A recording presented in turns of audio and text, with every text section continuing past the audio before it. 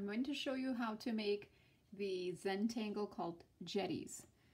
And with Jetties, you start with a large circle, or if you're talking about Zen tangles, they call it an orb. Okay, so you're going to make a series of these touching each other.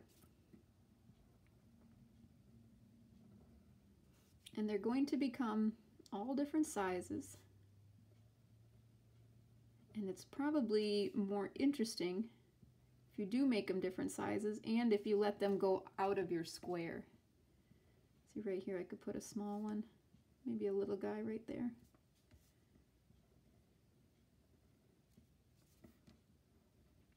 Okay, so you want to fill up your square with orbs.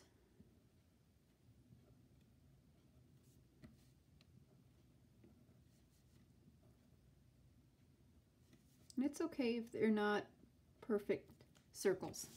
You don't need to get a template out or anything like that. You want them to look like they have some life. They were drawn by a human, not by a machine.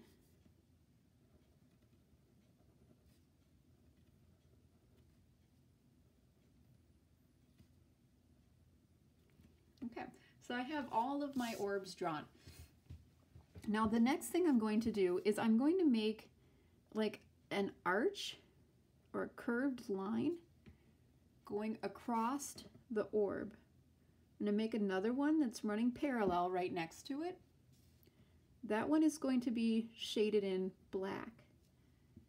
Now on either side of that line, I'm going to make another one and another one.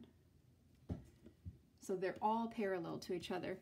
And I think it's really interesting if when you curve your lines, you curve them going in different directions. This kind of reminds me of like when you go to the dentist and at the end you get like a toy and a machine and all these little things are, little balls are stacked together in there. That's kind of what it reminds me of, like a vending machine. And don't forget to turn your page too, if it helps you to draw things a little bit better.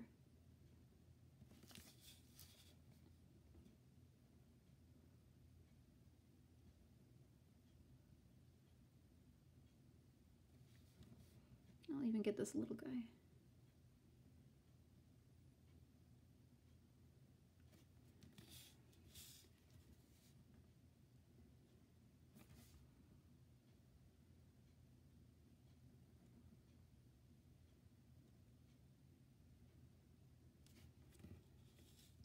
Okay, and I would continue doing this,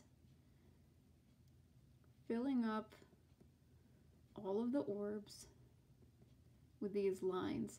Now if I have one that is too small, like this little one right here, he might be too small to put 3 lines on, so maybe I'll just do 1 line.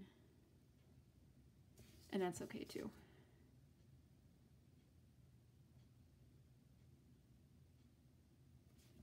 And this is the tangle called Jetties.